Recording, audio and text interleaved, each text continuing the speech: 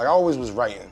I mean, I've been writing rap since 6th grade, 7th grade. I'd be in class and the teacher thinking I'm taking notes. Before Dave East would put his spin on your favorite records with his East Mix series and drop original tracks like Keisha and Perfect featuring Chris Brown, which has close to 30 million views on YouTube. The record Perfect was me just wanting to give a record to the females, but in my own way. You know what I mean? I didn't really want to make no real super corny commercial, like something just, I wanted it to still be me, but aim towards the women. Before Nas would sign him to a record deal. Before he was featured on the Hamilton mixtape and have a feature episode in the Netflix original series Rapture. Before he would drop his album Beloved with one of the all-time rap legends and one of his biggest influences, Styles P. You already know who it is, man. It's your boy Dave East. Dave East has become synonymous with bringing New York rap back to the forefront, and his unprecedented lyricism has gained him respect from legends like Styles P, Nas, and Drake's dad. After dropping a slew of mixtapes from 2010 to 2015,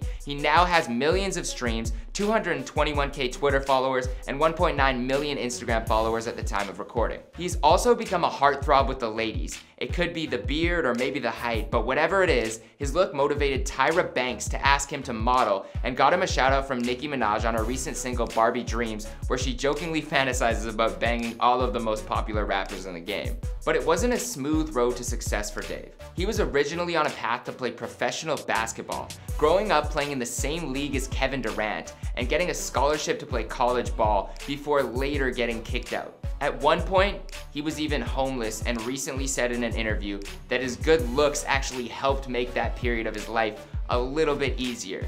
But how did he make it from being an ex-NBA prospect and college dropout sleeping in cars to one of the most respected rappers in the game? Well, you clicked on the right video. Good morning, afternoon, or evening, depending on when you're watching this. My name is Jeremy Hecht, hosting today, filling in for Michael McCrudden here on Before They Were Famous, documenting the life and career of Dave East prior to fame. We've done similar videos on other rappers, including Nas and J. Cole, so be sure to check those out after you finish watching this video, and let us know in the comment section below who you want us to document next. But enough with the introduction, let's jump right into Dave's come up.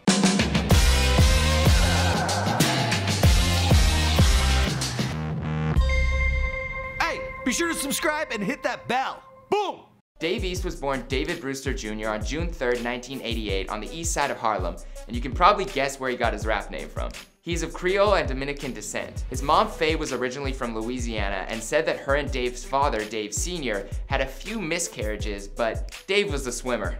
I guess you could say he was persevering in life from day one. His mother was listening to jazz while giving birth, and his dad would play Earth, Wind, and Fire for him, so he feels like he was born with an older soul. He grew up in Harlem at the 1199 Plaza, which he often reps in music and in interviews. 1199 Plaza, it's the east side, Spanish Harlem. This is where I got my first memories. All Dipset that stayed right here. They all done came through. At one point in their life, they was over here. Growing up, both of his parents had strong values, instilling into him the importance of education. He always did well in school, but his mom later said that while doing homework checks, she found stacks of rap books, notebooks filled with raps that were definitely not a part of the required curriculum. English was always his best subject, and he felt like rapping was just writing his life story. But he said that he fell in love with hip-hop when he heard Done Started Something by DMX, The Lox, and Mace, and was influenced heavily growing up by Jadakiss, Nas, Biggie, and his favorite rapper Styles P. But he told The Breakfast Club his biggest influence was Killa Can.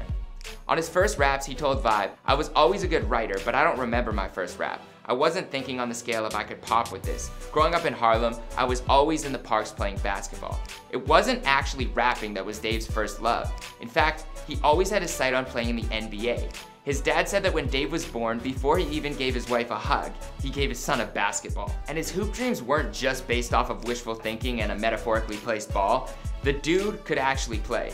Growing up in New York, he was playing basketball at Kingdom, which he calls his own Rucker Park, and the place where he met idol-turned-peer Jim Jones. Kingdom was like our own Rucker. Like, everybody come out here all night. Like, a lot of the top dudes in the city, I mean. After getting into some trouble in his freshman year of high school, but recognizing his talent, Dave Sr. suggested that Junior move down to Silver Spring, Maryland to stay with his sister for 10th grade and to play basketball at Springbrook High School. He played shooting guard, and his high school team lost the state championship game on a buzzer beater to current NBA player Jeff Green at Northwestern High.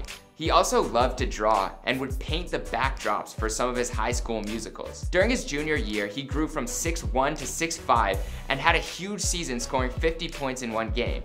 But for the ladies asking, Google actually says that he is 6'4" 3/4, so if you'd like, you can just round up. How tall are you? 6'4". 6'4". We thought you were 6'5".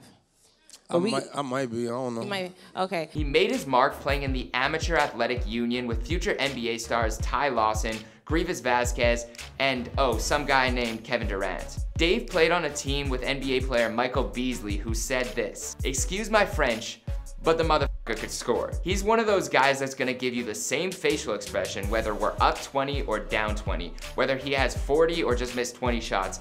He's one of those silent killers. Dave received a D1 scholarship to the University of Richmond to play basketball, where he would major in communications, although he said that he always was interested in film. "I wanted to get into film writing. I always had a gift. I always felt like I could write movies or somehow get into that." But his film dreams, along with his goal of going to the league, started to fade away just like his jumper, because in his first year at Richmond, he was fighting with the team captain, had constant issues with the coaches, and stopped going to class, ultimately resulting in him getting kicked out of school. He luckily got another scholarship offer to play at Townsend University in Baltimore, but his second chance led to his coach telling him that he was easily replaceable, which was pretty disheartening for Dave to hear. And his troubles off the court continued. Dave got caught up in the street life and left his hoop dreams behind. He went to jail in Baltimore for 6 months, and while in jail, inspired by a Muslim cellmate, he found Islam, which taught him discipline and helped him grow into the person he is today. On his faith, he said, "It's a balance. Nobody's perfect. I always try to get some readings or some type of new information to where I'm learning more about Islam, just to become the best Muslim I can become." At the time of being incarcerated, he wasn't speaking much to his father and had too much pride to ask his mom for a place to stay. So he was homeless, sleeping in cars. He told Page 6, "I had slept in cars for a minute. I was homeless throughout the whole year. It was more that I didn't want to ask my mom and pops at the time, and I felt like I was grown and went through my little phase." During this time, Dave was really working on his writing and planning what life post-basketball would look like for him. After hearing his friends tell him that his raps were really good, he finally made the decision to pursue his dreams on the mic. His friend had a computer and a recording booth set up in his closet, where Dave said it was 20 dudes in a room. They were downloading beats off of YouTube using a mic that had a do-rag acting as the spit guard. In 2010, Dave got ready to release his first mixtape, Change of Plans. He sent the records to mixtape legend DJ Ill Will in LA, who hit him right back and agreed to host the mixtape because of how much he loved the sound. Dave said that it really was just switching hustles. "I thought I was going to the NBA, and shout out to everybody that's doing it, but I had a change of plans." During this time period, he even recorded at his old on-court friend Kevin Durant's house. He said that Kevin hit him up after hearing him rap. He was like, "Yo, that's you rapping? That's crazy. I got a studio in the crib, and whenever you're free and want to come out here, I'll make sure you get out here." I was like, I'm free now. And just like that, East hopped on the red eye to OKC, where he stayed with Kevin Durant for a week and a half to record his 2011 mixtape, American Greed. Kevin was already an NBA superstar, so he was living big and gave Dave some motivation. Dave told a story about going to a 7-Eleven to get blunt wraps, and since Kevin didn't smoke and was too scared to drive his new car, he tossed Dave the keys to his Maybach. It was sort of a juxtaposition for Dave driving a car like that while his mom was back home driving a school bus. Dave said he even made Kevin Durant get on a couple of beats, and there's a video of KD flowing over a Watch the Throne beat with Davies chilling in the background. It wasn't until 2014 when he really started to gain the attention of the music industry when the legendary Nas heard Davies' music.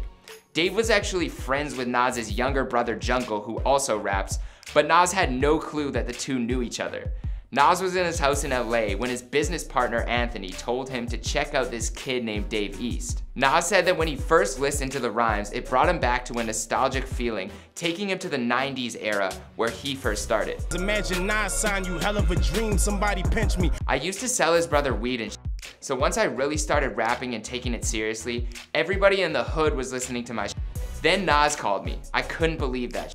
His voice is so distinct. When he got on the phone, he was like, 'Yo, what up, son?' All I could think was, oh this is crazy." The two first met in person at the red carpet premiere of the documentary for Nas's Illmatic 20th anniversary. On the Angie Martinez show on Power 105, Nas gave Dave East a shout out on the air and in the Netflix original series Rapture, which premiered March 30th, 2018. East said that he really didn't need anything else from Nas in his life. but that shout out was enough. Shout out to my man, Dave East. That's a real new one. In 2014, Dave East signed to Nas's Mass Appeal Records and released the mixtape Black Rose on July 22, 2014. The tape received co-signs from established vets like DJ Khaled, Wyclef Jean, and DJ Premier. And after another successful mixtape in 2015 with Hate Me Now, he was elected into the 2016 XXL freshman class alongside peers like 21 Savage, Lil Uzi, and Lil Yachty. But Dave's rapping stood out a little bit in that class. During the come-up, his manager was Wayno, who is actually the current co-host of Everyday Struggle with Nadeska Alexis and DJ Academics. The partnership later fell off, but Wayno says there's no bad blood. I met Dave doing like hosting showcases at SOBs and and we got cool for like over a year. We just decided to go different ways. March 9th, 2016 was a day that changed Dave's life forever as his daughter Kyrie Chanel was born. Actually on the same day that Biggie died, one of Dave's favorite rappers and biggest influences. Things tend to come full circle. I feel most powerful when I'm with my daughter. I feel like God when I'm with Kyrie. In an interview with The Breakfast Club, when asked how fatherhood has changed him, he said that he's more conscious about what he says on records, stating, "I can still have fun, but it has to have a filter because I'm a father now." On September 29th, 2016, he officially announced his record deal with Def Jam Recordings, and the very next day, he released the mixtape Kyrie Chanel named after his daughter, which peaked at number 38 on the US Billboard 200. Dave was featured on the Hamilton mixtape on December 2nd, 2016 with Aloe Black and Lin-Manuel Miranda. He almost missed the video shoot because he was taking care of his daughter.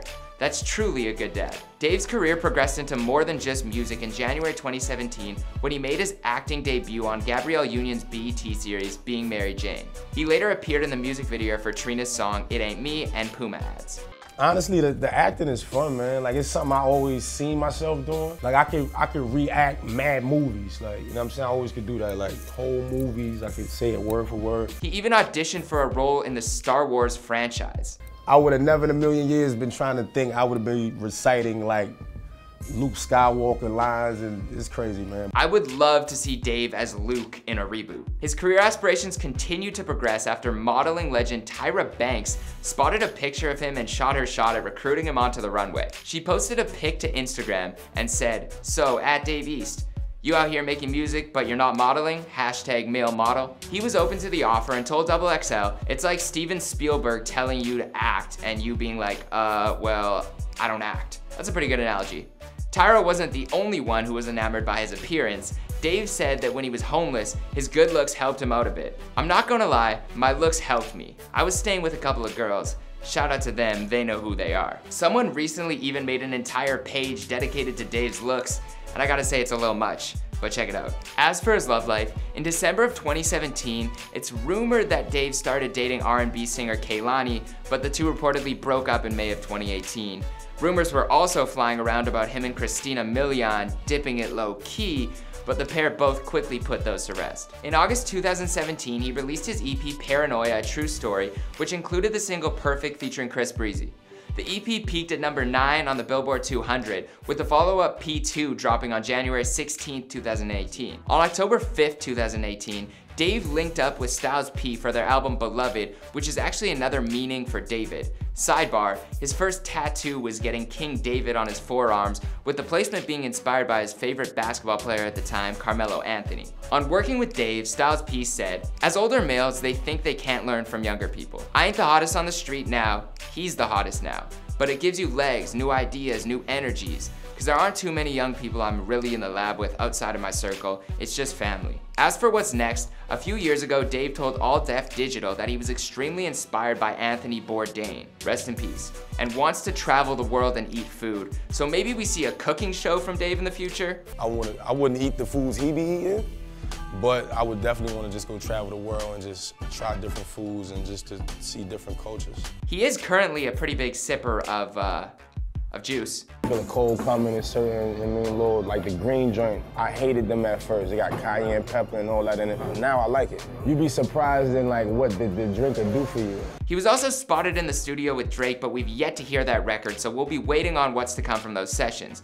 But as for the rest of the story, well, we'll have to wait and see because this is Before They Were Famous.